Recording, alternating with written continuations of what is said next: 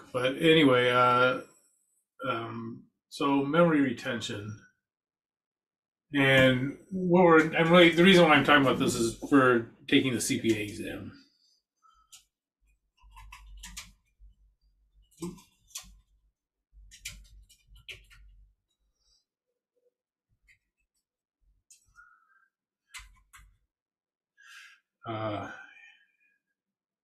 It's not just an arbitrary hobby of mine.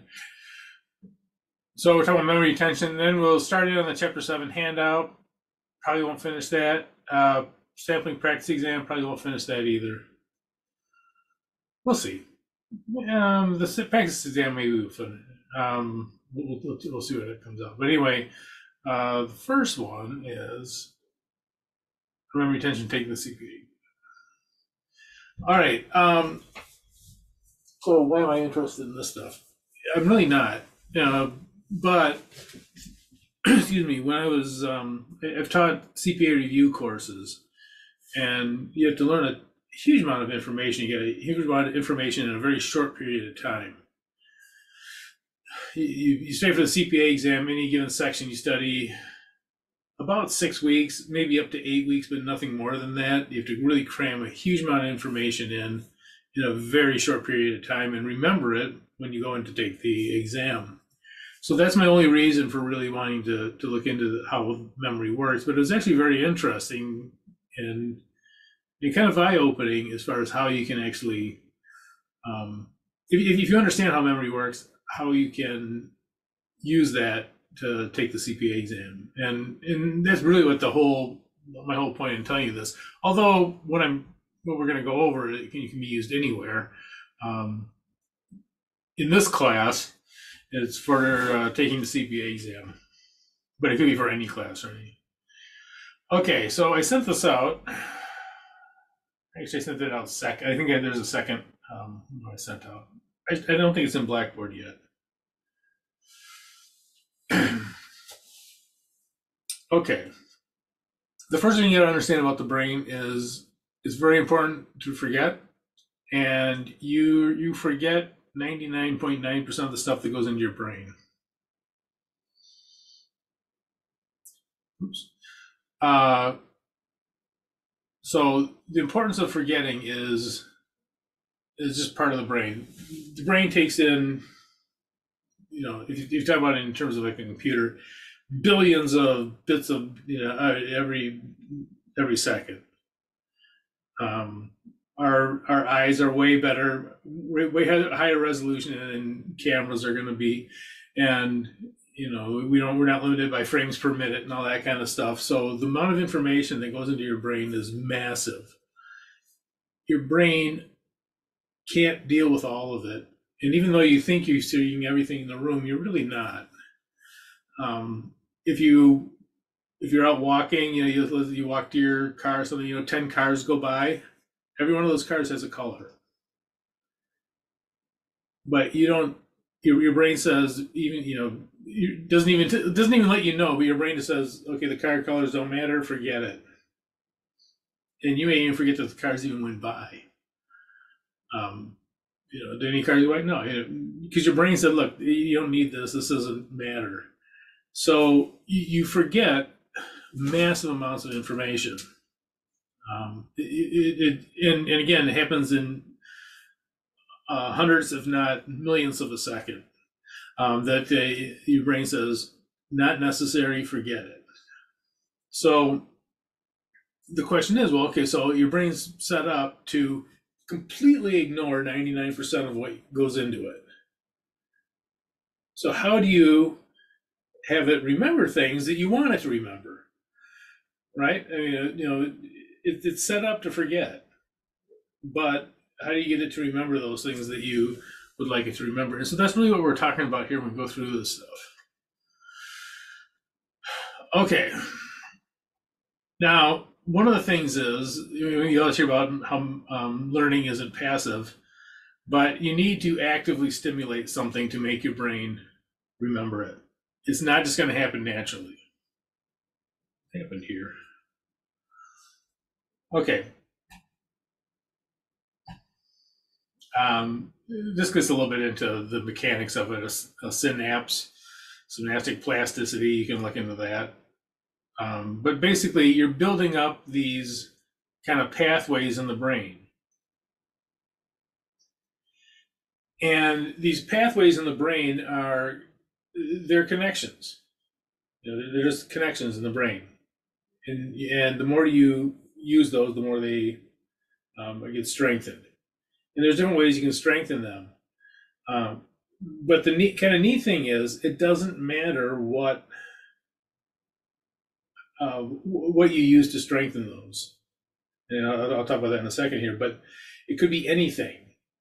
It could be that, if I'm studying accounts payable and there's something important, and I look at this car at the same time, this car goes in, it's associated with accounts payable. Me looking at this car, I say, oh, accounts payable. So even though this car has nothing to do with what I'm studying, it becomes part of those, and it'll actually help and build up. Remembering that this car I was looking at when I was studying accounts payable will actually increase those pathways, strengthen those pathways in your brain. Okay, so anything, the strength of the synapse will have a deeper understanding of the object. So it could be anything. Okay. Taking notes by hand. I know some of you guys already do this, so this is not anything. I do stuff on the computer because it's legible, but generally speaking, taking notes by hand is a better way of getting it into long-term memory than actually typing it. And if you think about writing something, I see the letter S.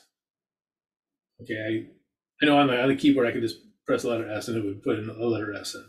There wouldn't be a lot. There wouldn't be as much remembering for that. But to make the letter S, you have to think about the letter S. Control your muscles. Tremendous amount of brain power goes into controlling your muscles. So controlling the muscles to make the letter S, you have to feel the pen or pencil and how much pressure you put on and all that kind of stuff. Tremendous amount of brain power goes into writing. It's difficult. Probably one of the reasons why humans didn't write for so many years or whatever. Because it was difficult to do, difficult to control, all that stuff. So anyway, writing is a very good way of strengthening it because it takes a whole lot of memory. And again, it doesn't have to be necessarily connected to whatever you're studying. If you're studying accounts payable, writing the letter S is not necessarily connected to that, but the act will strengthen it. So writing things out is a good way to put it into long-term memory. All right, reading notes out loud. Even by yourself or discussing it with classmates. Discussing it with classmates is probably a better way to do it. But reading notes out loud and discussing them. It takes a long time to learn how to speak. It takes a lot of brain power to control your voice and your tongue and your mouth and all this stuff to learn how to speak. I'm sure little kids, you see them, they get, it takes them years to be able to say something that you can actually understand. So it takes a huge amount of brain power to do that. So even to speaking by yourself, you might sound like you're crazy or something, but if you're just talking about accounts payable are, non-interest bearing, whatever they do, within normal trade transact, whatever you're studying for the CPA exam, if you say it out loud, even to yourself, it increases that memory. So it's a really good way of putting it into long-term memory.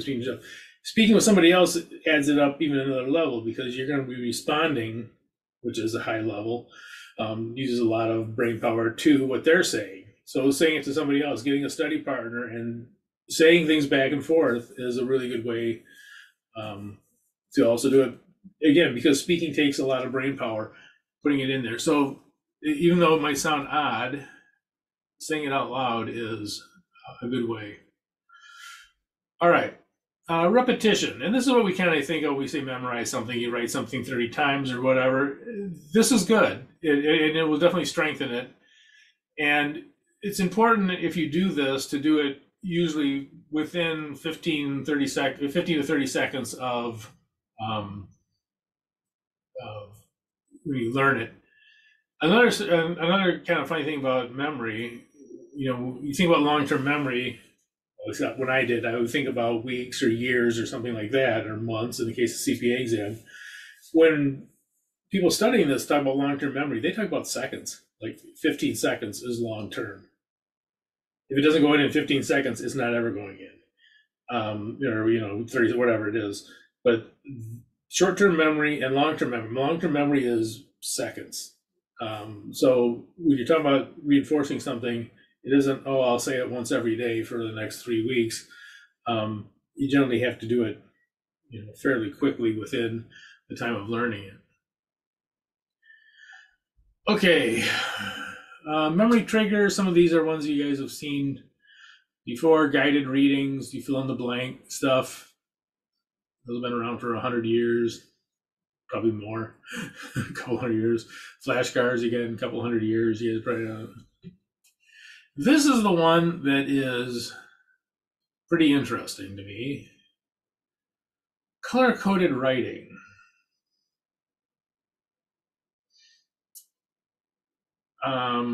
Color-coded writing. This is something unique to humans, by the way. Almost, we're mammals. Almost all mammals see in black and white. They don't need to see in color. Humans see color. We see color, at least a range of color. And it takes a huge amount of brain power to do it, which is why most animals don't do it. They don't need it. My dogs, they bark at squirrels. They don't need to know what color the squirrel is. They just know to bark at the squirrel. I don't know what they know. But anyway, humans can see colors. It takes a huge amount of brain power. Writing things, highlighting things, writing things in different colors, using different color pens when you're writing, those all go into strengthening your understanding of it. It sounds very odd. It's very simple, and you don't notice it's happening. It's not like you say, oh, gee, this is the color orange. This is much more difficult for my brain to process than the color white or black or gray even. But the color orange is hard for your brain to see and to understand. And it's a learned thing too. So when you have these colors added in, it actually strengthens it without you really even knowing it. It strengthens it. I worked with a colleague who was very meticulous and all this stuff, and he highlighted everything. I mean, you get a book from him, every single page is highlighted. And I remember, had to borrow a book for a class from him, and I said, is there a code to this or anything? He said, no. He said, if I highlight it, though, I remember it. He didn't. I don't think he knew anything about what I'm telling you, but it makes sense that if you highlight it in different color, it adds to the difficulty for your brain. It develops those strengthening. So colors, highlighting things in color, actually increases your memory of something. Again, it doesn't have to be necessarily related to accounts payable. If you highlight it, write it in different colors, different color markers, and all that kind of stuff, it actually increases your memory of it. Mnemonic devices, you guys didn't know what those are. They're just kind of saying things that rhyme or acronyms or that kind of stuff. Write it down from memory is once you do get stuff in memory, if writing it down from memory is one of the best ways, because it actually involves recalling and then also writing, which very much strengthens it. So if there's a topic that you can remember and write out, that's a huge strengthening thing, because not only do you have the ability to bring it up in your mind, at least at that point, but also to write it out. And we all have done this before. You read something and you go to write, you forget what you read. Like you go back and look at it because you really don't understand it. It's not going in long. So if you can get it to get in long term and put it in there, and actually the more times you go back, it's going to strengthen that synapse stuff, and it's going to, so writing it out from memory is a huge way to remember stuff. Rewriting your notes. You people that are A students, what they do, a lot of times they rewrite their notes. Okay. And one of the odd ones, besides the color thing, is this one. For whatever reason, all the studies come up with it, and that is uh, reading and writing stuff, doing your studying just before sleep actually puts it into longer term memory. Generally speaking, it'll go into longer term memory. So doing things before you sleep, um, within a few minutes, 15, 20 minutes of going to bed, it goes into long term memory. You say, well, okay, that's that's not very helpful necessarily because I go to bed once again. Well, here's the thing though, if you are studying for something that's very big, like the CPA exam, leading up to it, if you take naps, you study for something, if you can fall asleep for an hour even, set an alarm, wake up, study a little more, go back to sleep. The more naps you take into the day, you can actually put things into longer term memory, and it actually is a method of putting it. So anyway, the whole point of this is for us is the CPA exam. You can use it in any class. I mean, it's not like we're the only ones on the planet, but this is one of those things that it is a way of putting things into long-term memory, and especially for things like the CPA exam, where you have a huge amount of information you got to study in a relatively short period of time, and you have to overcome your brain's need to forget stuff. All right. Any questions on that? Okay. Well, let's go to the Chapter 7 handout, internal control. And this is one of the most misunderstood areas of auditing. Just accounting in general is internal controls. It's not just for auditing, but other things too. Hey, look, I'm going to make it a different color. Internal control. See, we're memorizing it more right now. Okay. So, by the way, I sent out a new Chapter 7 handout. So if yours looks different, if yours has a bunch of arrows in it, that is the original one I sent out. I sent out one without the arrows because I kind of want to walk through it. All right, so internal controls. And we've talked about segregation of duties. This is a very important aspect of it. Custody of the asset, authorization, record keeping, CAR. You remember by CAR? A mnemonic. CAR. So this is what we're talking about, is basically keeping these things separate. Okay, so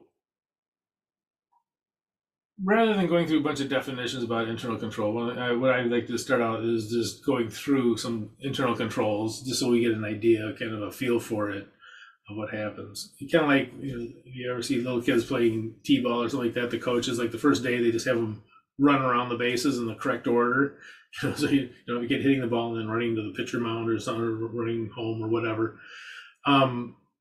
They just have them run around the bases to get used to running around the bases. These little 4-year-old kids, they don't know why they're running around the bases, but they just have them doing it.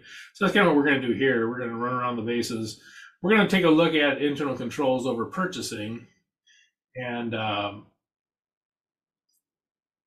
it just kind of give you an idea. Okay, so you need something in the company. The company needs whatever it is. So operation needs paint for the furniture. Apparently this is a furniture company. So the furniture, the paint operations department, whoever's doing the painting, will fill out a requisition request and send that to purchasing, which will create a purchase order. Sometimes it's a purchase order is started in the operations and then fulfilled, however they do the documentation. But basically there's a request and then it goes through purchasing. Okay. So let's stop here for a second. Why doesn't the operations just call up who's ever the vendor, the seller of paint, and order the paint? Why don't we just have the operations do it? Why do we have it go through purchasing?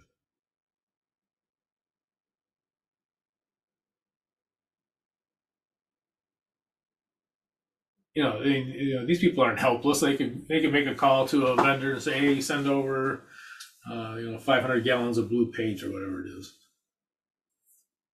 So why don't we do that?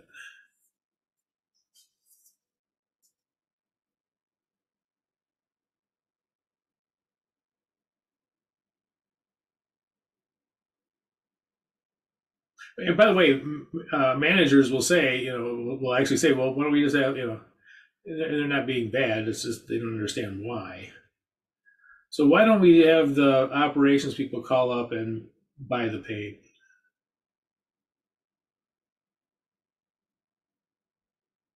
Anyone? No one? You can put it in chat if you want. But why don't we just have people who need it in the department, paint department, whatever, call up and say, hey, Joe's Paint Supplies, why don't you send over some paint? I mean, they could, but why don't we do that? Any ideas? Well, for one thing, when the paint department says, we actually don't need paint. We need a Ferrari. Wouldn't it be fun to have a Ferrari drive around? Let's order a Ferrari. So you cannot have people in the company who are not designated as buying something simply order things. And there will be certain things they can order and certain things they can't. And my guess that Ferrari's not on the list of things they can buy. So you'll have a purchasing department. In the purchasing department, there are professionals that are there to find ways to buy things. They'll find things that are appropriate for the company, get bids from people selling the stuff, get the best price, which in operations they may not do that. But they'll call around, get the best price for something. Usually they take 3 bids. It depends on what they're looking at. They'll get bids on it, and they'll work out prices and shipping times and all the stuff that goes into getting the paint into the company. So the purchasing department is there, first of all, as a way of limiting what people can order, only ordering things that are allowed by the company, and then also doing kind of the legwork of actually finding the best way to get it, the best supplier who can get it there on time at a certain price and that sort of thing. So there's an efficiency part to it, but there's also a control part in that you just can't have people ordering anything from the company. So once they find a vendor, they'll send the purchase order to the vendor. So they make up this purchase order. It'll have the price and quantity and all that stuff will be on there.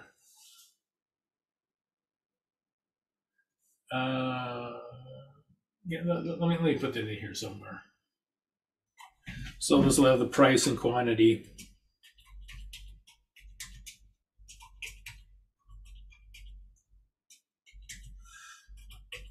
Yeah.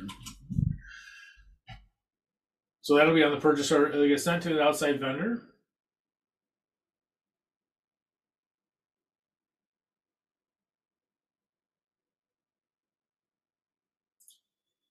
And this outside vendor will ship the paint. So the paint will get shipped. Let's see here. We can just have shape. Maybe there's probably a way to do it. Like you have a favorites with shapes up here. So they will ship the paint to the company. It will head into the receiving department, and they will take a look at it, and they'll compare it. They'll say, okay, this is what we received, and the receiving report is basically a purchase order with the quantity blanked out. And the reason you do that is because you want them to count it. So they'll count it. The receiving department will count it up, and they'll say how much paint was sent, and they'll make a receiving report. All right, so ordered the paint, purchase order created, sent to an outside vendor. They sent the paint. We received it in the receiving department. And we make a receiving report. This report will say exactly what we received. Now, Accounts payable. Accounts payable, before they pay it, they're going to match all of these up. So accounts payable is going to get a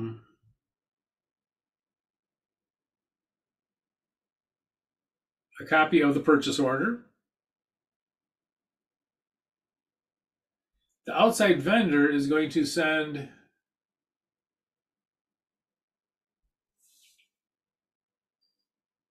in the wrong spot here. The outside vendor is going to send their invoice, with the dollar amounts, and then again, these should match up to the purchase order. The invoice amounts, for price and quantity, should be the same as on the invoice. And if they're not, they got to figure it out why it's not. And also, we're going to make sure that we've actually received the item that was ordered and that they're billing us for. So all those will go into accounts payable, and they'll match them up before it's paid. They'll match up these three documents. They'll match up before it's paid. And while the quantity on the purchase order might not be what's invoiced, the quantity will be verified by this receiving report. When I say that is, maybe they ordered 600 gallons of paint and they got 500 gallons of paint. They're only going to pay for 500 gallons of paint.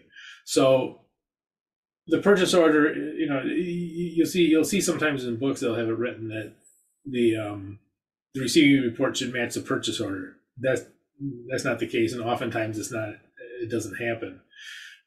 Because they'll be out of something. Different quantities will be sent. They'll order 600 gallons of paint.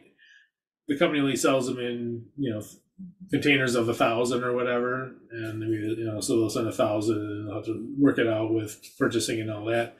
So anyway, there's a lot of times that you'll see almost, if there's a big order, especially a number of items, almost always there's going to be some kind of shortage and that sort of thing. So. But the receiving department, the quantity the receiving department receives and the price from the purchasing department should match. So it should match the invoice. So if they ordered 600 and they only sent 500 gallons of paint, the invoice should be for 500 gallons of paint, and it should be for the price that was on the purchase order. And if it's not, it gets kicked out, and purchasing has to go and talk to the vendor and see what's going on with it and have them cut a new invoice so that it does match so that they can get paid. So this is a control over inventory coming in, but it's also a control over cash. You don't want accounts payable is a way to get money out of the place, right? Accounts payable, they get if you can get an accounts payable with a company, that means they're going to pay you. So that's a way to get money out of a company. So it's also a control over cash. This same scenario. All right. So, and in the end, this paint that's received that goes through the receiving department. The receiving department has no need for paint. So what they will do is send the paint to the department that requested it, and that will kind of end the cycle, and they'll get paid once all these things get matched up. Any question on that? So these are all controls. It's control over what gets ordered. It gets controls over the price and quantities and stuff that are ordered. It's control over what's received.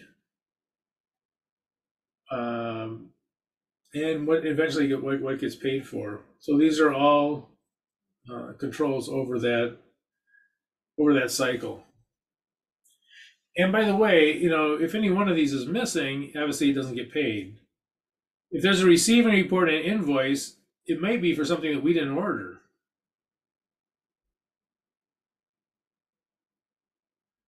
Sometimes people will send invoices to companies saying that they needed payment, even though the company never did anything, and they might send out 500 of these, and one company might pay it, knowing that they, so you find a company that has weak internal controls, you send them an invoice, they'll pay it.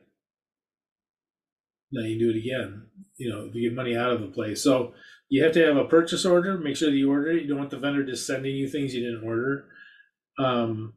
Matched up to the quantities will be in the receiving report. If there's no receiving report and they send an invoice that doesn't get paid, you say, well, we never received it. So and you can ask them for a proof of delivery or proof of delivery in this case would probably be what they want. But things that were never delivered, if someone sends an invoice, then you don't have to pay it. So these are just controls, though, over the business, and it's basically to get the business's objectives of buying only what you need, buying it at the price that you agree on, and only paying for what was sent to you. So these are controls over purchasing.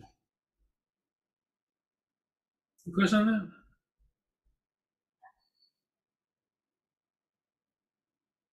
And by the way, if you're doing auditing, one of the things we do in auditing, a few different things. If you have vendor invoices that aren't matched to purchase orders or receiving reports, those you flag those, make sure that those were not paid. But you also might look at receiving reports. It's possible you have a receiving report for something that is not on the books. And notice if there's a receiving report, there should be an accounts payable. What a company might be doing if they wanted to cook the books is to not record an accounts payable, right? And if they receive something, so one of the things you check for at the end of the period is are receiving reports that were made prior to year end, up through December 31st or whatever, and you'll check those receiving reports and say, okay, here's a receiving report for whatever. There should be an accounts payable set up for this because we received it, and checking to make sure there's a purchase order for it. But anything that was received should have an accounts payable. A company may not want to put it on the books because they don't want the accounts payable on the books. So one of the things you always look for is those receiving reports. You can look at other shipping documents too, but receiving reports are the ones that show a account and all that to it. Okay, so let's go over incompatible duties.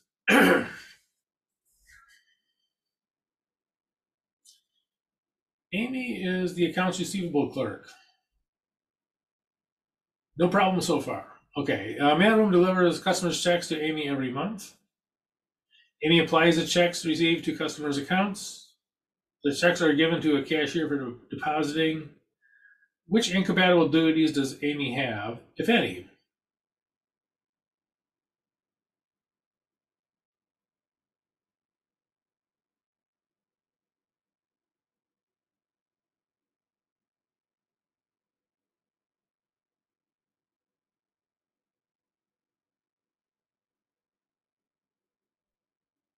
Anyone?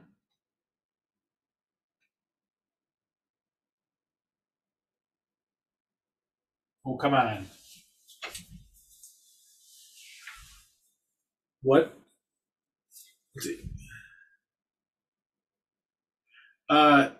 Yes, she does have A, and by the way, she should not have A, but she does have A. So Amy has, make these other. But Amy also has, oh,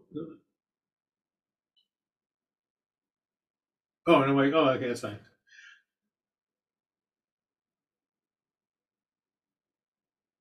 I was in a meeting recently. It was like a big meeting that had tons of people in it. And everyone kept talking.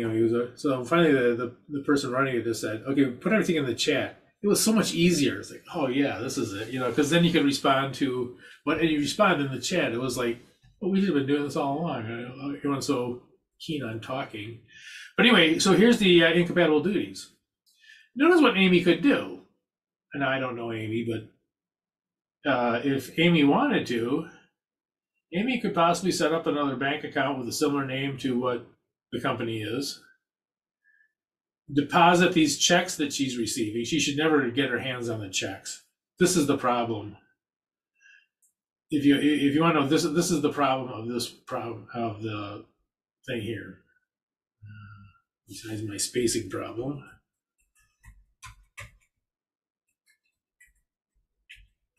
This one's the big no-no.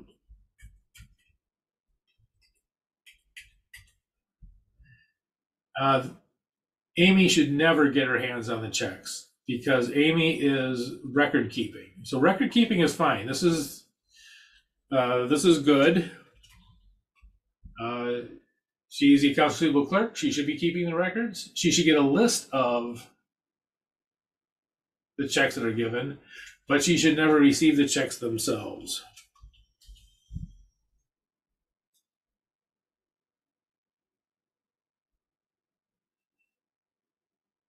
So Amy's receivable clerk, her job is record keeping, but she should not get the checks. She should get a listing of the checks, and she can apply them to the accounts, but she should never get the checks themselves. The checks should be given directly to the cashier.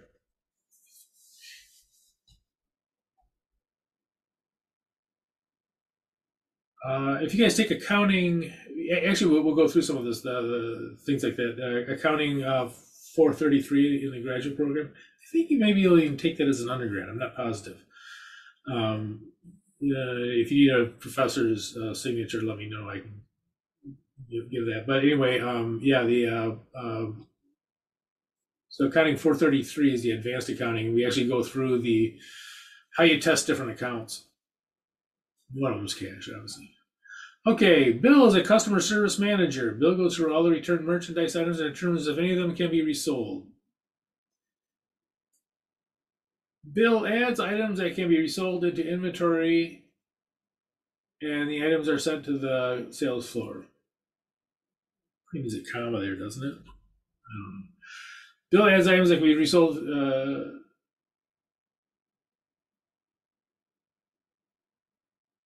Into the inventory system, and items are sent to the. Okay, so yeah, so the inventory system, and then they're sent to. So Bill enters it. Okay, someone returned a mop, and this mop is okay. We can return it to our inventory. So he puts it into the inventory system, and the items are sent to the sales floor.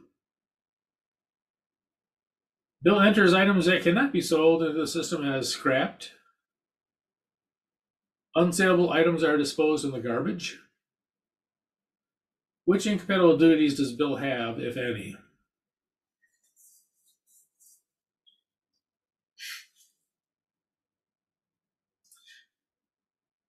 This one's actually kind of an easy one. A little bit, anyway.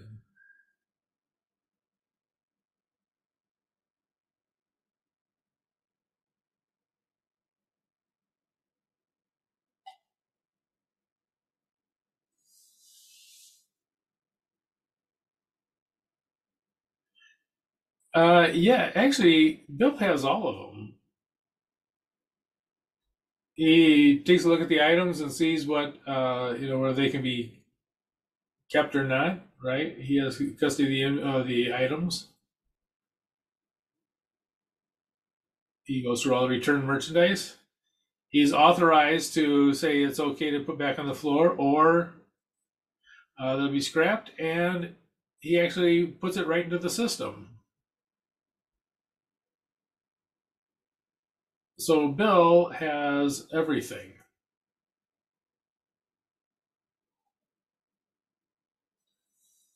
So this is and notice what Bill could be doing. Bill could be taking the merchandise in, saying it's scrapped, putting it in his pocket, and walking out with the thing, whatever it was. So, and be able to put it into the record keeping as being scrapped. So he has a custody of the asset, put it in his pocket, his authorization to say that it's scrapped. And then he also goes right in the system and does the bookkeeping for it and says that it's scrapped. So, it should be an authorization, and someone else should have to put it in. And, whoever has custody of it should not have the authorization to say whether it's, you should put it on the floor or not. They'll simply bring it in. Someone else will do the authorization. Somebody else should be doing the record. So Bill has everything. And, so Bill could actually just put something in his pocket, write it off, and no one would ever find it. Why? Because it shows it's in the garbage. It's thrown out. And what happened to this, Bill? It's thrown out. It's thrown out in the garbage. So one of the problems with these things too, when you have these overlapping duties, is it's very difficult to find any problems because of just what we just talked about. Is that in the system, it'll look like it was scrapped, and if it's scrapped, it was in the garbage and it's gone. So it isn't like there's this big paper trail saying Bill took it.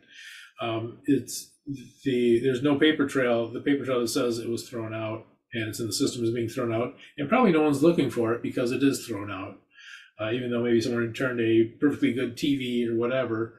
That it just disappears.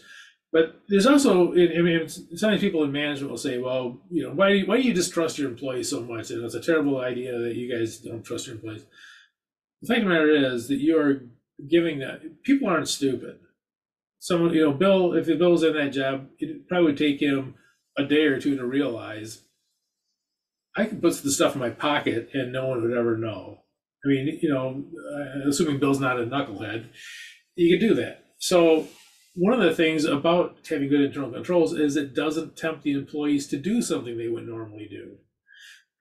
If Bill knew that there's no way, maybe he authorizes whether it goes on the floor or back, but if he knew that there was no way, that he doesn't keep the item, if it's going to get thrown in the garbage, he, gives it over to whoever's supposed to dispose of it in the garbage, and it's written off that, okay, was disposed of and blah, blah, blah. And same thing with, going to the floor. On the floor, somebody else checks it off, and then that goes back in the inventory. Whoever puts it on the floor, it gets notarized to whoever puts it back in the inventory that it's on the floor. That is, if that was happening, Bill wouldn't be tempted. I'm not saying Bill did anything, but the idea is you're tempting people to do something, and people aren't stupid, and never think that, oh, this person drops out of school in 10th grade or whatever. Geniuses drop out of school in 10th grade. Okay. Kathy works in Treasury Department. Kathy creates the payroll checks every month and mails them to the employees. Kathy does the bank reconciliation and payroll every month and sends it to accounting. Which incompatible duties does Kathy have?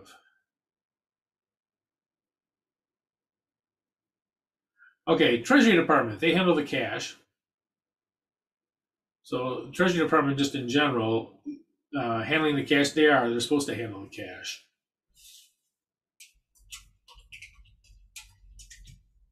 Oops, that's not how you spell cash. I was testing you guys, and that's not how you do it. Okay. So Kathy creates the payroll checks and mails them to the employees. So far, that's Kathy's job, and I'm going to give you this one. This is custody of assets. Cash. Treasury Department does have custody of the assets, so this is good. She's supposed to have that. She's in the Treasury Department. They deal in the cash. They write the checks, and they send them out to people. Kathy does a bank reconciliation for payroll account every month and sends it to accounting. Okay, this is the one we got to talk about. This actually is an incompatible duty. Which one is it?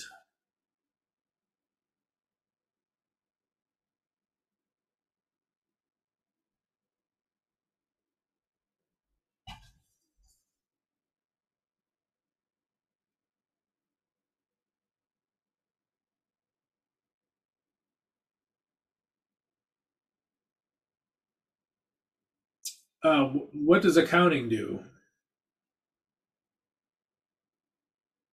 In accounting, we do record keeping. So this is the problem.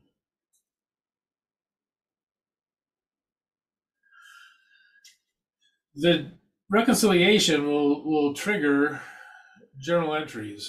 Kathy should not be doing it because Kathy, the bank reconciliation that gets sent to record keeping, this will be journal entries. This is actually bad.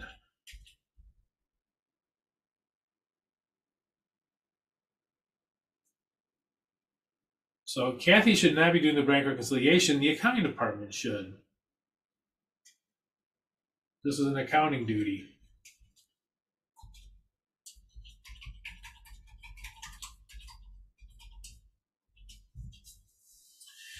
So custody the asset, she's in treasury. That's her job. Doing the checks, but doing the bank reconciliation. And notice a bank reconciliation. She could send a check to herself and make it show up on the bank reconciliation as a, whatever, that it was paid to whoever or whatever, she could manipulate that bank reconciliation to show that, it's make that money disappear. And once accounting makes the journal entries that she has on there, then it becomes very difficult to find, because now you have records that match what happened, even though the transactions don't match up. So it's very difficult. Segregation of duties is very difficult. Now, from a management point of view, a manager may take a look at it and say, well, Kathy does the payroll, she should do the reconciliation. You shouldn't have accounting trying to figure out what she did. She's the most knowledgeable about it. She should be doing the bank reconciliation for this. You can't do that, because that's again, it's incompatible duties. It's not saying that she would, but she could manipulate that bank reconciliation to make the money that she took disappear. Show up as a non-SF check or whatever she's going to do with it to offset what she's taken. That's the problem. So bank reconciliation should be done by accounting and accounting only, and that's because because journal entries come out of it. Again, this stuff, it can be difficult to kind of think about these. Okay, Dan is the accounts receivable clerk.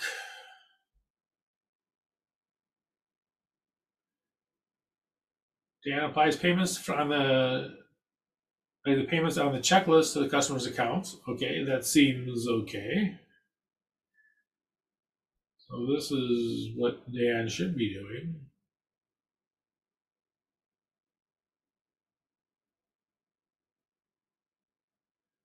And writes off any uncollectible accounts. Which incompatible duties does Dan have, if any?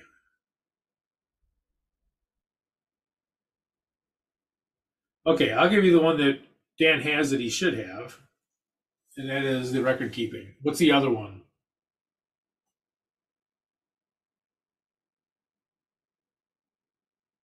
He actually does have one more incompatible duty. What is it? Now, he doesn't actually receive the checks. He gets that on a checklist, which is what you're supposed to get. He'll get a checklist.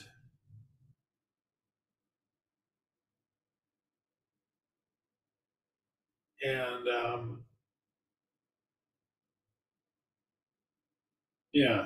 by the customer account, so that's okay. What other incompatible duty does Dan have?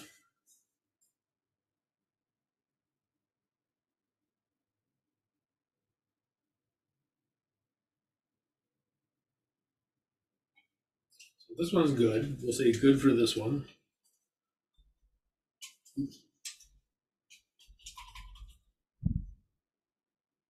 What incompatible duty?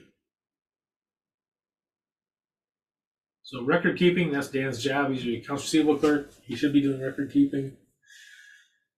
He doesn't get the checks. He gets the check list. So he's not actually receiving the checks from the people.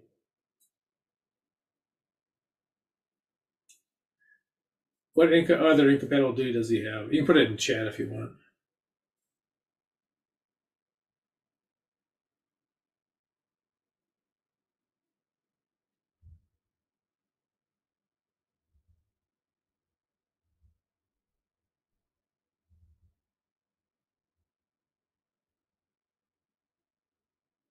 Anyone?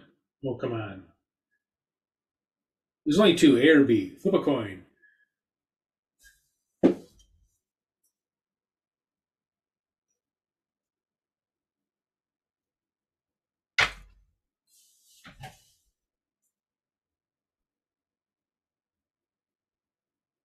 I'm not sure if you guys are still here or not. Okay, I'll put it in. Authorizations. This is bad. He should not be authorizing the write-offs.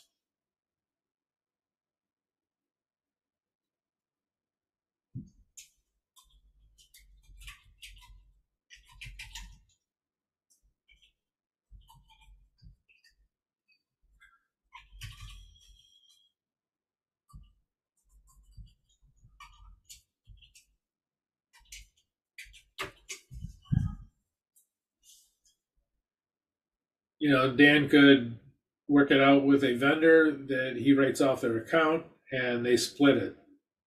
So the customer owes $500. He writes off the account. The customer pays him $250. So now, not saying that Dan's doing this, but this is one of those things that, again, there's our incompatible duties.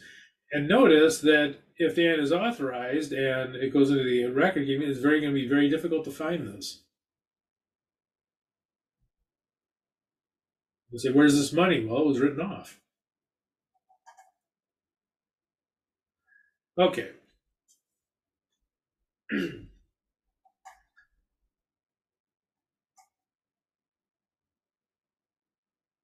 Yeah, we'll go through this part first. So this is kind of a definition-y kind of thing. Okay, what is internal control? Policies and procedures, very important. So policies and procedures.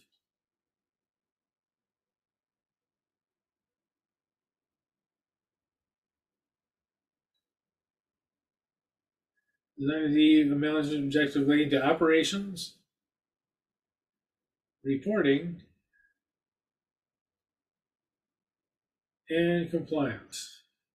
You'll notice that those are our three audits: operational audit, financial reporting audit, compliance audits.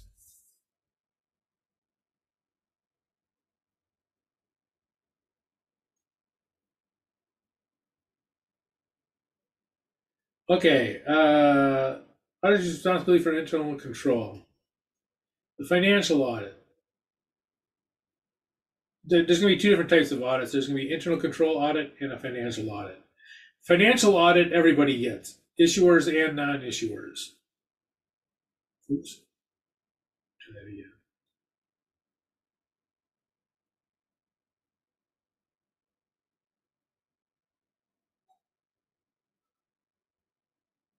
So issuers and non-issuers both get financial audits. This is the audit we've been talking about. This is one we think about most when we talk about audits. See if the financial statements are free of material misstatement. When it comes to internal controls, and we've talked about this too,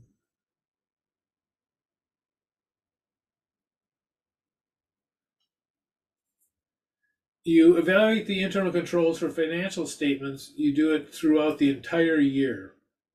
So what I mean by that is if there was an internal control problem in March that maybe they corrected, within a week or two or whatever. So they find this internal control problem, they fix it, come year end. Notice that any transactions in that time where there was an internal control problem, there could be a problem with those transactions because there was some kind of control lapse in that period of time. So when you do the internal control, you're looking at the internal controls for the company, you're looking at those through the entire year. And if there was any internal control problems in the entire year, it's significant. There are significant anyways. Those get reported on, even if they've been corrected. So, okay, we found this in March, we corrected it, whatever. It doesn't matter if there's an internal control problem in any part of the year because financial transactions happen during that period of time. It's a problem, and you can't jump in the time machine, go back and make it, put those controls in so that the March transactions are okay. At the end of the year, the history's written, and if there's an internal control problem, that's part of the history is that there's an internal control problem. Okay, so that is for a financial audit. We look at the entire year. Internal control audits. You don't have to be a publicly traded company to get an internal control audit, but you are required to get an internal control audit if you are an issuer. So if you are an issuer, you're required to get it. You're required to have an internal control audit. Now, here's the weird thing about it.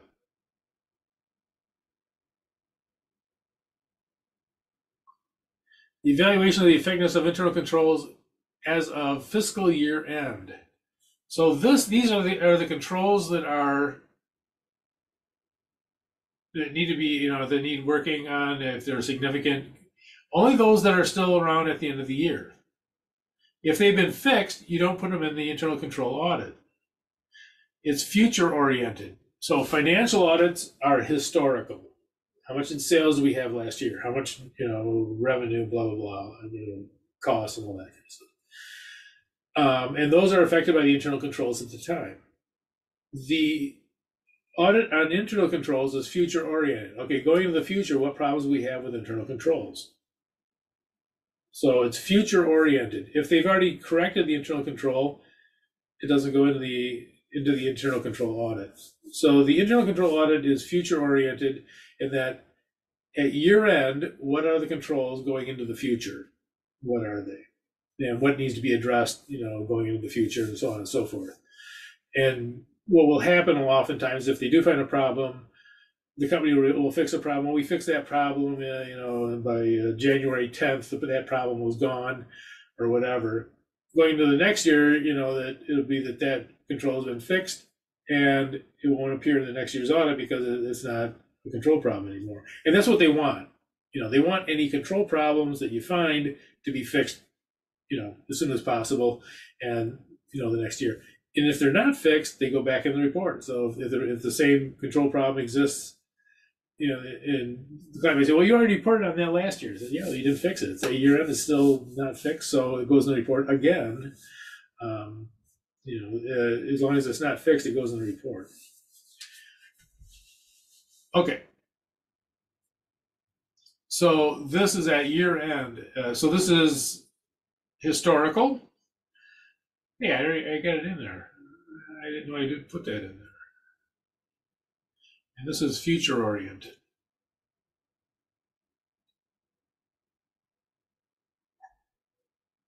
Now, issuers will have to have both of these reports, the financial audit report and the internal control audit report.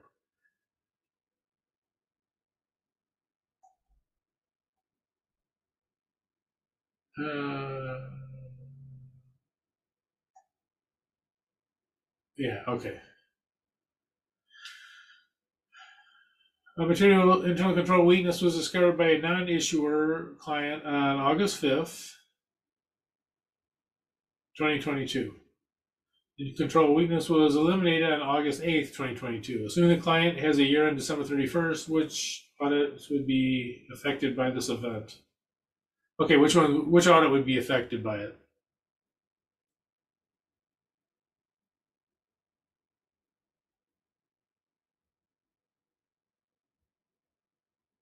You guys aren't here, are you?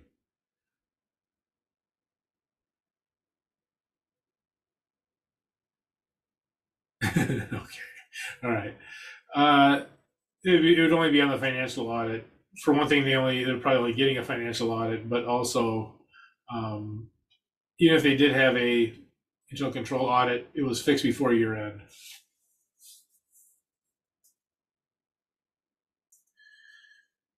Tested controls are required for year-end financial audits of financial audits.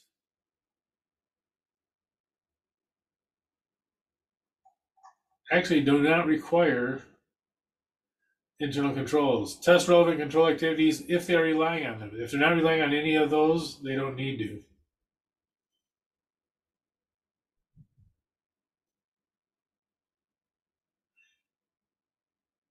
For internal control audits, they are required.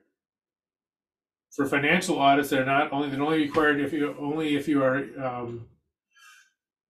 Only if you're relying on the controls.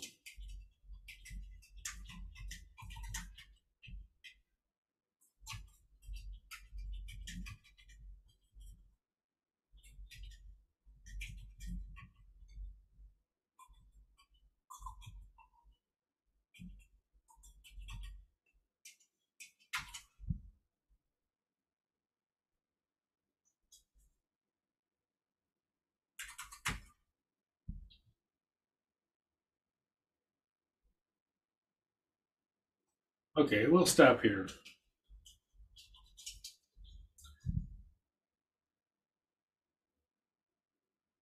And when we come back, we'll start in on the, oops, not that, the sampling practice exam.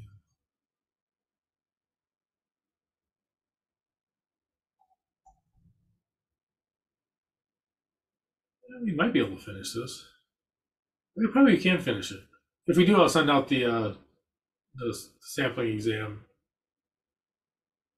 Okay, so let's say be back at 3:11.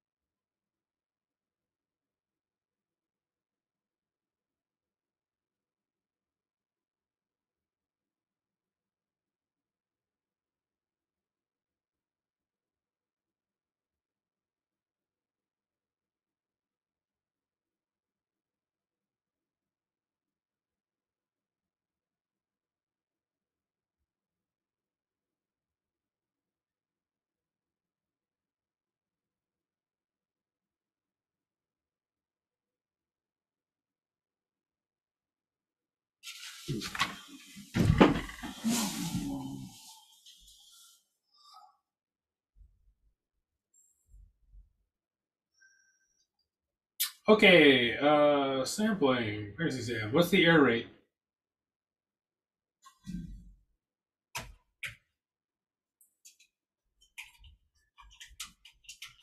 Anyone?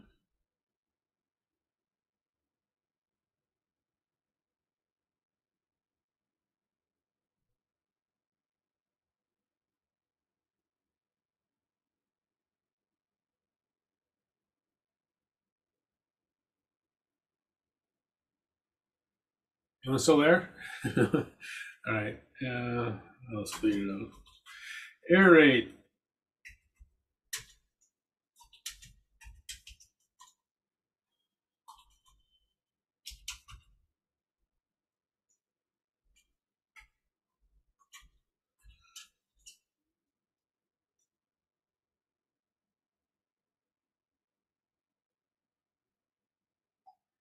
Can you line the controls? No.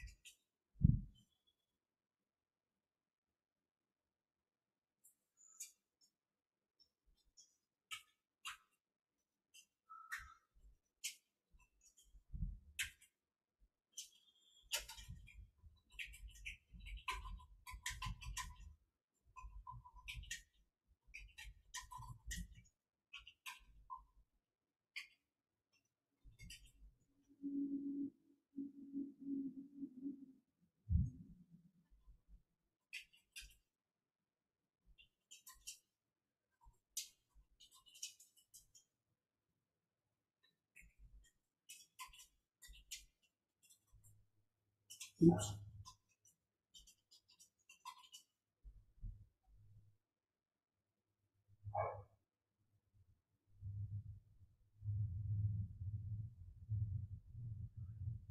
But the misstatement of purchases unknown.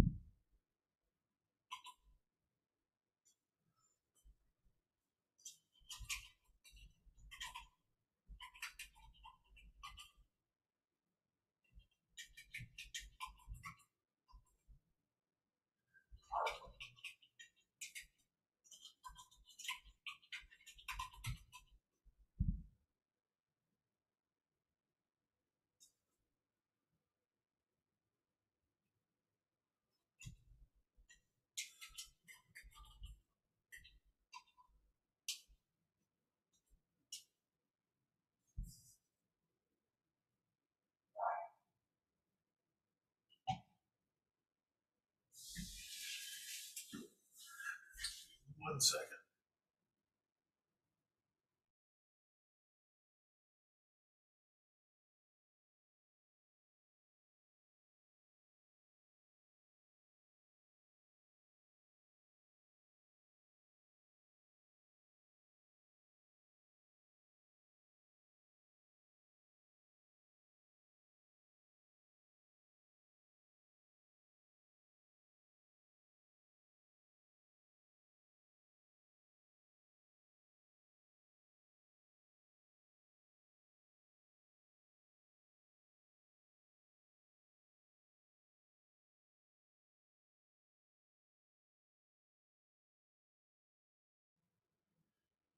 Sorry, got a barking dog. Okay. They plan to have substantive tests. These are dollar tests. 500 items.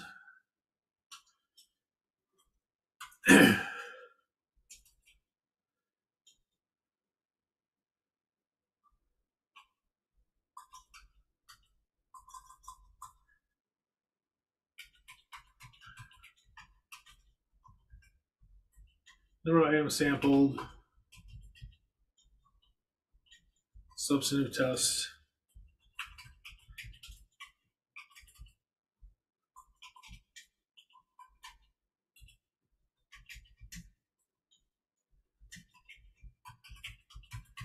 They have to be increased.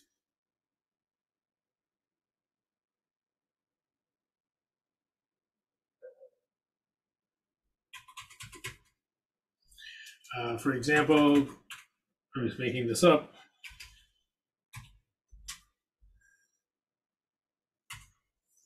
500 items, maybe you have to take 800 items now.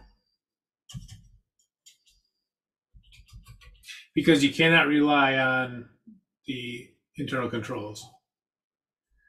Is this such required by the AICPA?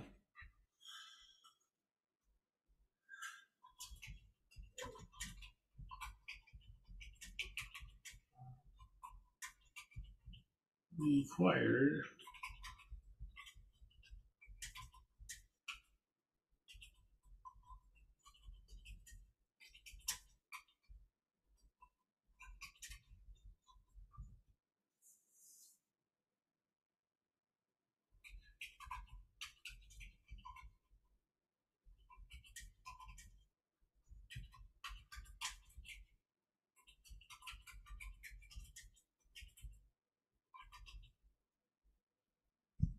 Testing codes are only required when the auditor is relying on the internal controls to reduce substantive testing. So they're not necessarily if you're not going to rely on the internal controls. They're not required.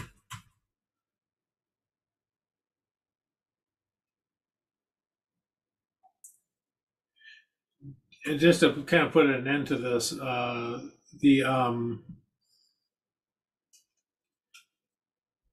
PCAOB. This is for issuers.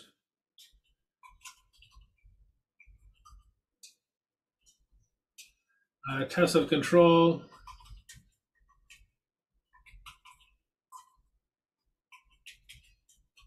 Are required for internal control audits.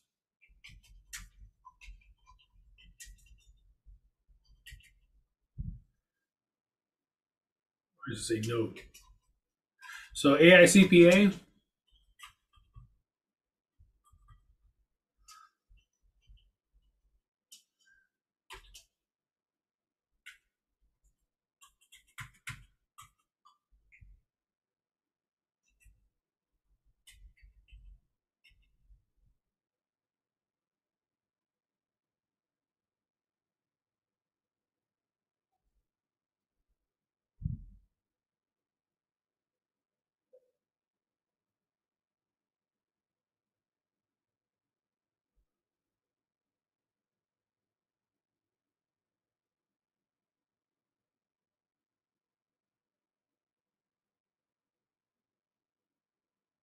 So this question is on the AICPA. The AICPA does not require it unless you're relying on the internal controls. PCAOB, if you're doing an internal control audits, you have to do test of controls.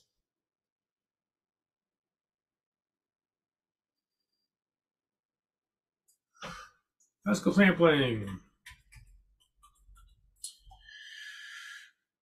Okay.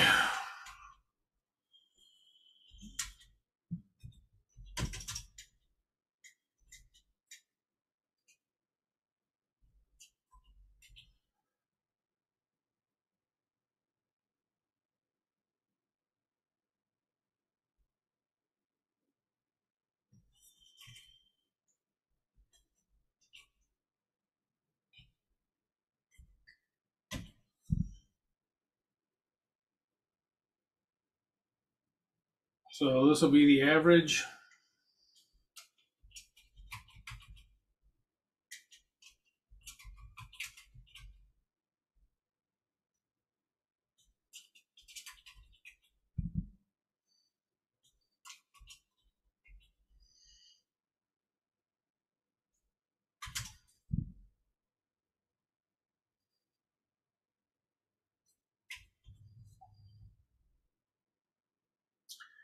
Mean per unit.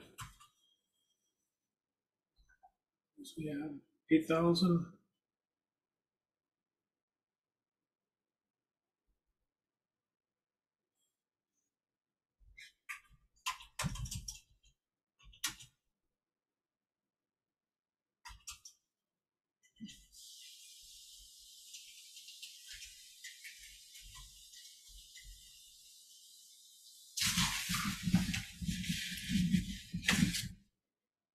For housing.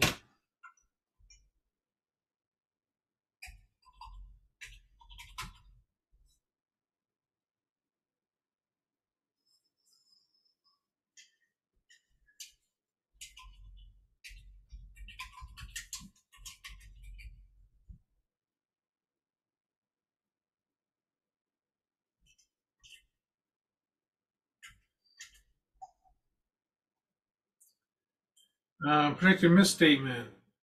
There's 380 in the accounts receivable, so these are understated by 20,000.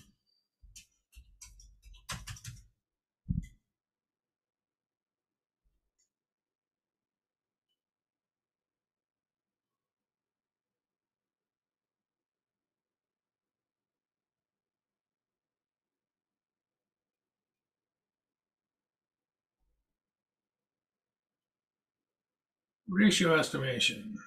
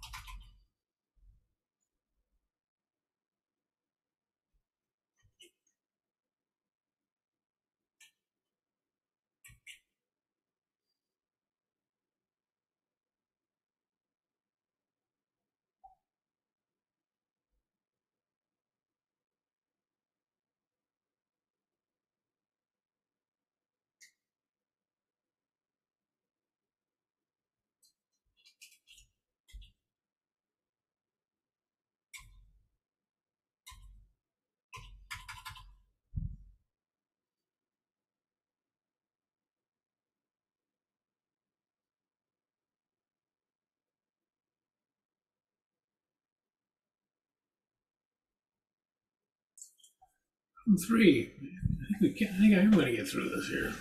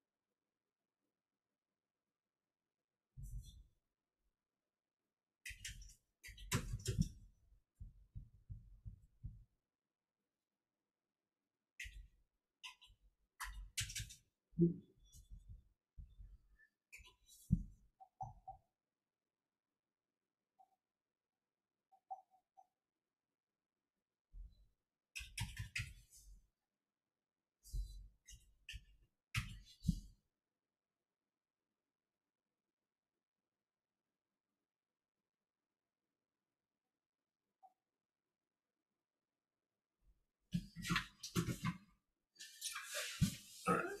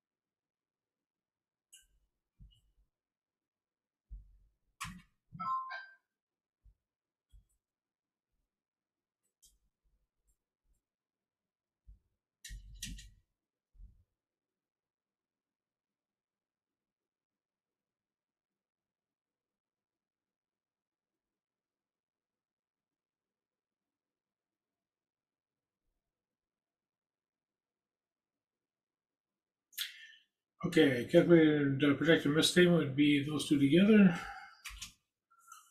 5,200.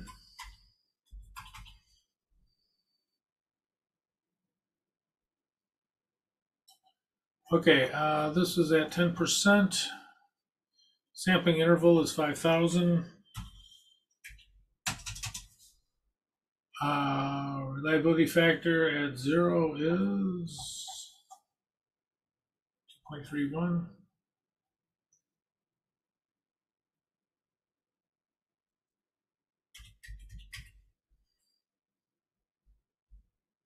Oops.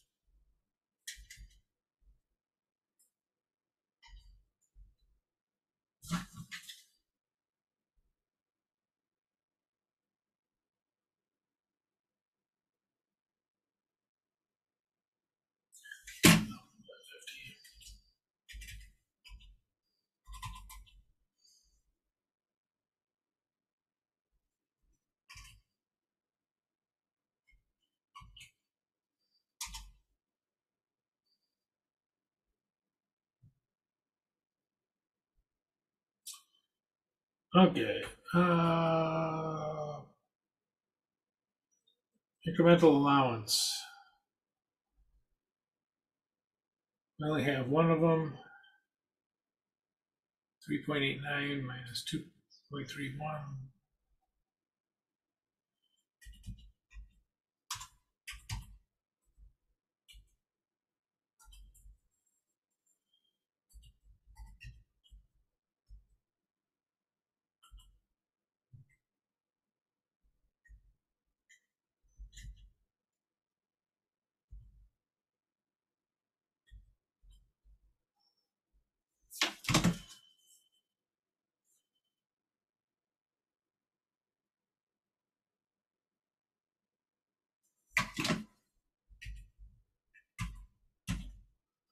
.58.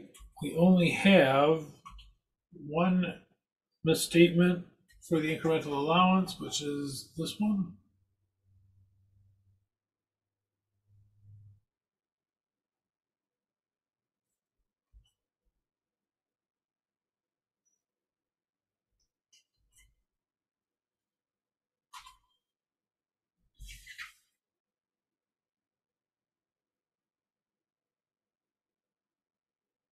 $22.20.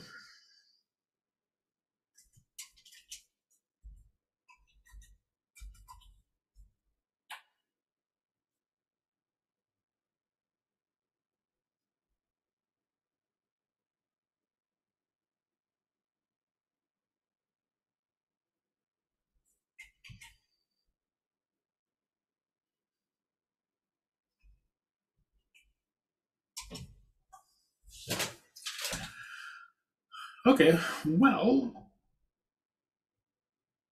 get rid of these. We don't need them.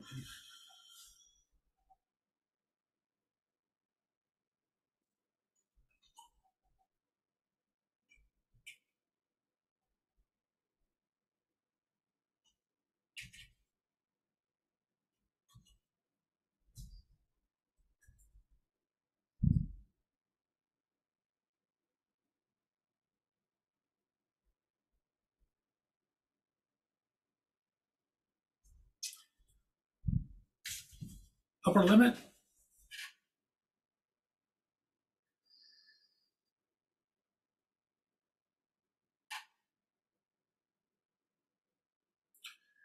$19,070.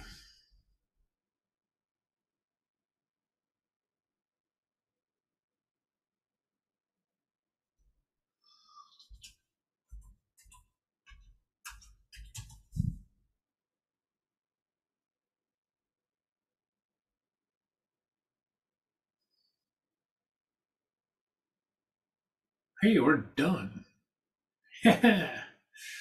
Okay. So well, that's good. All right. So let me save that.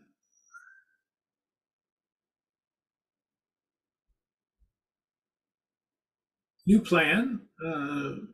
This is completed. So the sampling exam will be sent out.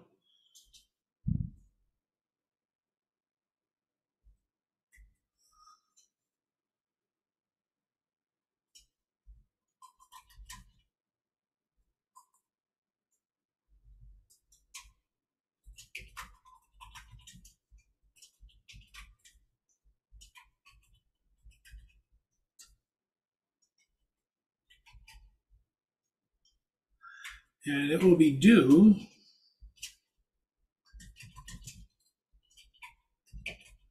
let's go get rid of the sampling. I'm done with it now. We do on the 19th.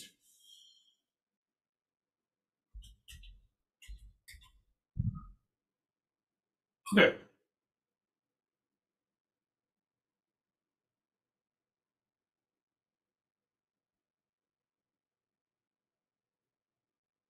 So sampling exam will be mailed out.